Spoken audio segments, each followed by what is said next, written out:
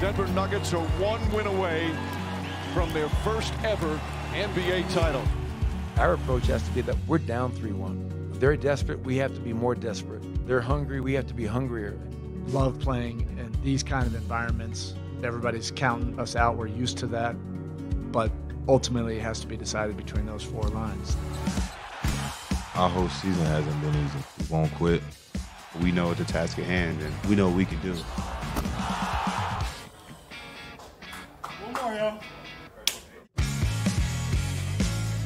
We didn't come this far to stop playing now. We're going to be locked in and ready to go, and it's just going to be a game that we need to win.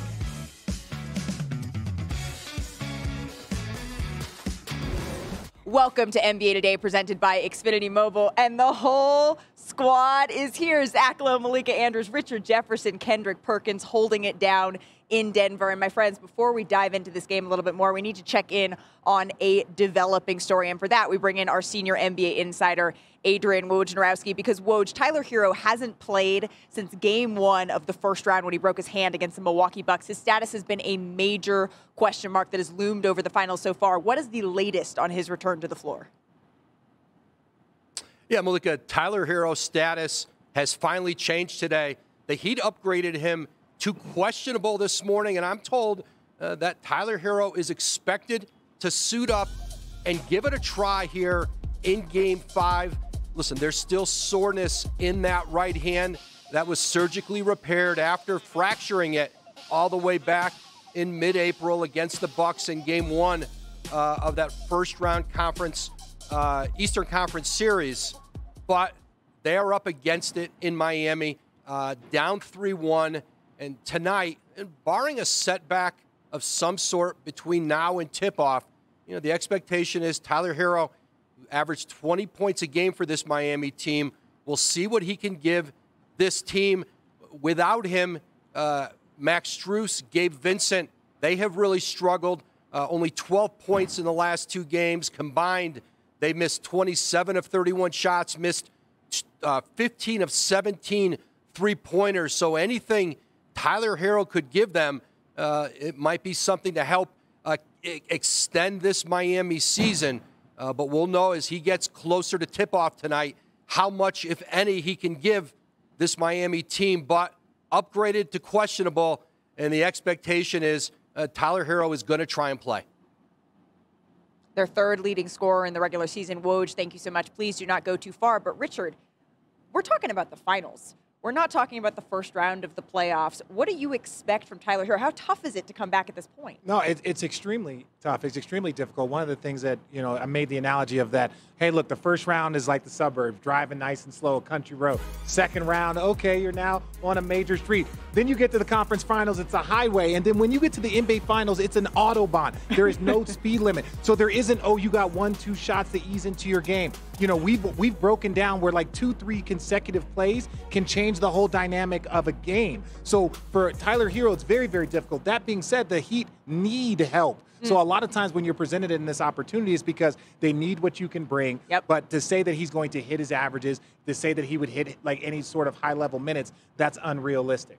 Yeah, I'm worried about him. As far as him coming back in the NBA Finals, I don't know, with the altitude and you haven't actually played NBA basketball in like a month and a half, I don't expect much out of him. And here's another thing. I'm willing to see how he's going to affect the others on the bench, the guys like Gabe Vincent and Caleb Martin, because now all of a sudden they might have to take a lesser role because they have lost 2 straight and now they're down 3-1. So going into that locker room, you got to make sure you got your vets like Udonis Haslem, Kevin Love, Kyle Lowry, making sure that those young guys keep their mindset right no matter what it is, because Tyler Herro coming back, he's going to play. And that means somebody else is going to have to sacrifice. So we're essentially talking about 2 months off here, Zach. So if you're Eric Spoelstra, how are you using Tyler Herro in this Game 5? Well, first you have to bring him off the bench. Obviously, like Perk said, he's not going to play his normal minutes allotment, anything like that. I do like the idea of the Heat thinking we got to get as much shooting on the floor as possible. They've scored 95 or fewer in 3 of these games. They're just not scoring enough to keep up with the Denver scoring machine. And Tyler Herro can shoot and dribble and make pull-up shots, the kind of shots they need in this series. But I think it's going to have to be brief and I think the hook is going to have to be quick because Woj said the word soreness, and that makes me nervous because it's soreness in the hand that he dribbles and shoots with. And this is the NBA Finals. This is season on the line, on the road, at altitude. And like RJ said, 2 turnovers that lead to 2 Denver threes or a fast break dunk and a 3, that could be the whole game. That's where we are. So I think it's okay to test them out, but if it's not looking good, you pull it back. And by the way, credit to Tyler Herro for trying. Like that's like your hand being sore in the NBA Finals. Like that's a tough ask for him to do. If you're the Denver Nuggets, what is the mindset that you need to go in and close this out with? Well, one, you got to make sure each individual player make sure their household is right. Because remember, you got your parents in town, you got your grandparents in town, you got your great uncles, your great aunties, and if you have a significant other or a wife, they got their family in town, and at your house is going down. They got the groceries on the stove, they got the alcohol somewhere, and so you have to make sure that you have the right mindset to say, you know what, somebody else needs to handle that. Now, when you get to the arena, you're gonna pass up the Larry O trophy. You're gonna see the champagne there, and then all of a sudden, you have to make sure that you keep the right mindset to say, just because we're at home, just because we're up 3-1, that we're not going to win this game. The game is won between the lines. We got to make sure that we lock in and make sure that we focus because it's hard. I remember Game 7. It's certain finals that you remember. I remember Game 7 when I was injured. We was up 14 in the fourth quarter in the Staples Center, and I walked to the back, and the champagne was there. They was ready to roll it out. They was ready to give us the goggles, and then all of a sudden, I went back there with 2 minutes to go, and the champagne was on the other side of the arena. So, I mean, you have to make sure that you stay focused, you stay locked in, because, again, this is the hardest game. This is going to be the hardest game for the Denver Nuggets. Well, and that's why, Michael Malone, we did a shoot that we aired on NBA Today with the Larry O'Brien Trophy, skydiving, the boat. We drove it to the arena, and it was coming into the arena at the same time that the Nuggets players were arriving. And all the security, all the NBA staff were like, make sure that the Nuggets players don't see this. Michael Malone has been very specific about not letting that happen before it happens. I know, Richard, you're making a face. It's like, well, based off of all of his experience in these situations, he wants to make sure that none of it. No, I'm joking. Based on his what? No, it's not a shot. I'm saying you want to see it sometimes. You want to see what's attainable. We've done a million promos with guys looking at it, but I get it. It's not a shot. I'm just saying, sometimes you want to see what you're going after, right? You want to see what you're fighting for. And if it's right there, maybe it'll perk you up a little bit. But if that's and listen, I trust in the way that he motivates his team. They're up 3-1 in the finals. Let's go to the opposite side now, because you've also been in the situation that the Miami Heat finds himself in, staring at a massive 3-1 deficit. So what does their mindset need to be? Well, look, their mindset is like, look, I say this, when we lost or when we were able to win in 2016 and Draymond ended up getting suspended in that one, we all know that was a pivotal moment. And it was like, we needed some help and we got some help in that moment. That gave us life. I think Tyler Herro coming back can bring life, even if it's 1%, 2%, because the fractions are so small. Any opportunity that you get to say, we have life, Tyler's back. If we win one, he'll be better in game 2. If we can win another one, he'll be better in the next game. But ultimately, I think that's what it is for them, but I think they're going against a force in Denver that is well coached, that has the best player on the court at all times, and I think it's just going to be a lot for them.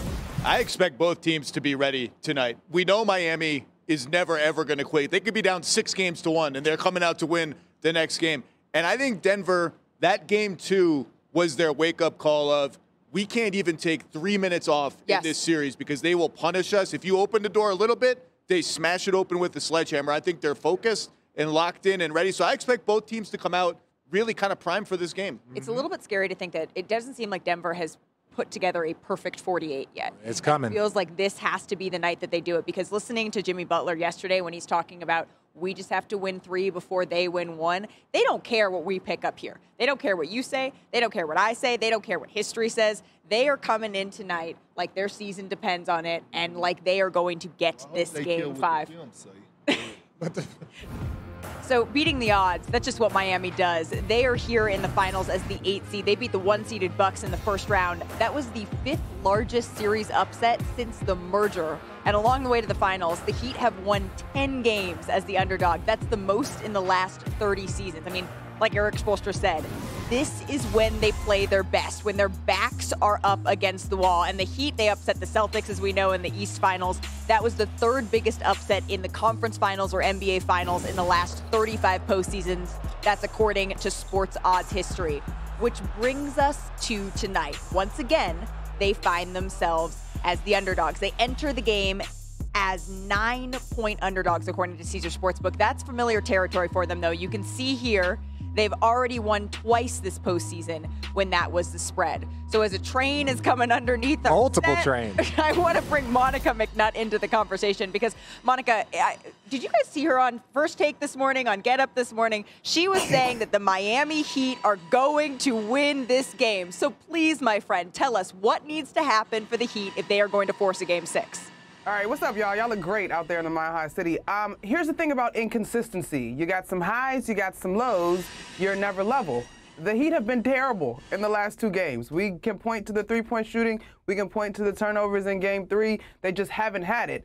But we've seen them show up with it. I just think there's entirely too much pride, too much culture within this organization. I think they're going to come out with the physicality that we saw in Game 2, and literally their backs are against the wall. And I totally understand Coach Michael Malone and Nikola Jokic talking about they need to play like they are the team that is down 3-1. But they're not. The Heat don't have to manufacture this urgency, and so I just think they're not going to go out with 3 consecutive terrible games. I think they find a way to send this thing back to Miami. Not a ton of basketball knowledge on that one, but I just believe in them. Thanks for watching ESPN on YouTube. For live streaming, sports, and premium content, subscribe to ESPN+.